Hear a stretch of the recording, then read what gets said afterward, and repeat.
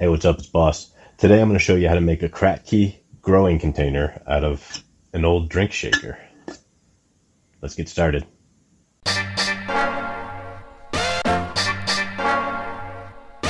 Okay, so to get started, we're going to need a couple of things. We need a cocktail shaker. This one came from a Kahlua gift set years ago. It's a 3-piece shaker. So it has a lid that if we were going to be germinating a seed in here, I would keep this so that I could use it as a dome, a humidity dome. It has a strainer piece. So this has holes in it. That's hopefully going to work as our net cup. I'm going to wing it this time, guys. I haven't done this before. And then we have the base, which will be our reservoir for our nutrients. So the other things that we're going to need, in this case, I'm going to put a seedling in here. I happen to have a tray of seedlings that I had going for my indoor grow after I moved everything outside for the summer. And so I think I'm going to take this guy here. It is a chocolate ghostly jalapeno. Yeah, that's right. Chocolate ghostly jalapeno. So it's a cross between a ghost and a jalapeno. Happens to be a chocolate variety. I love these little tools. They're great for pulling seedlings out. So I'm going to try and get most of the seed starting mix off of the roots here. You can see this has a nice root structure. So that's going to go really well for a Kratky style grow. Those long roots will hopefully be able to feed right through those holes so that it doesn't have to figure out its way through. And then what I'm actually going to do in this case, I don't have any just pure cocoa left, cocoa coir, which I would use to pack in there around this to give it a little support. I do have some seed starting mix, which is really just peat moss, cocoa, and vermiculite. So that'll work fine as kind of an inert material to hold this in place. So I have my seedling ready to go. I'm not too worried that it's got a little bit of stuff on the roots here still, as long as we can feed those through. Got my shaker. I'm going to go ahead and grab the seed starting mix so I have it handy, and then try and feed these roots through.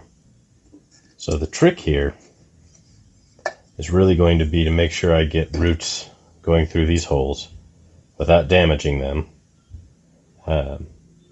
It's not going to be super easy. You know, they're not real thick or well developed as in hardy roots yet. So I'm going to have to try and get one close to get started. It wants to stick to the side of this. All right. And then I'm actually going to take my little tool here, see if that'll work to help me guide it through. Of course, it's a little too big. So pause a second. I'm going to grab another tool to help make this easier. Okay. So I'm going to try and use this tool here, see if this makes this a little easier. It's just a hole poking tool for planting seeds. And you can use it to guide that root through. Perfect. That worked a lot better.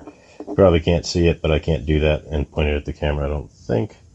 I'm going to start to pull that through a little bit, and then I'm just going to go here and continue to find ends of roots, push them through holes, and try and get this ready to rock.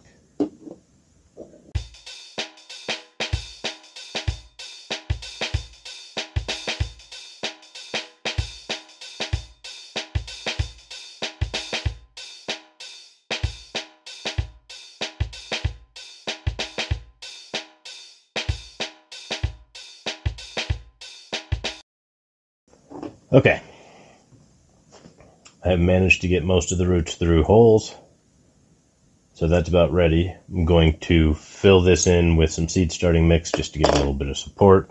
Again, you could use anything. You could use cocoa, you could use little bits of rock wool to hold it in place. You could spill your soil all over the table instead of getting it in the pot. The goal here is really just to give it some sort of a substrate or media to support it.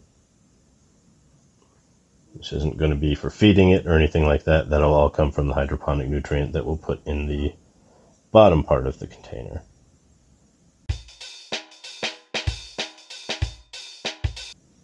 Okay, so this is packed in there, not too tight.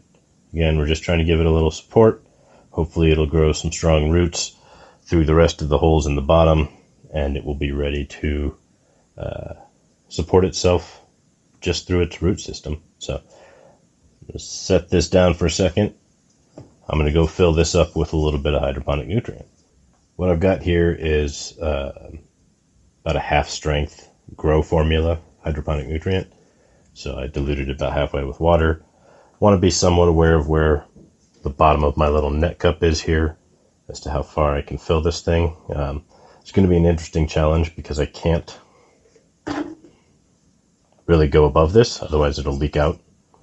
So there's going to be a pretty good, about 1 inch air gap there right off the bat. So hopefully these roots will get enough of that hydroponic nutrient up to the plant that it'll survive.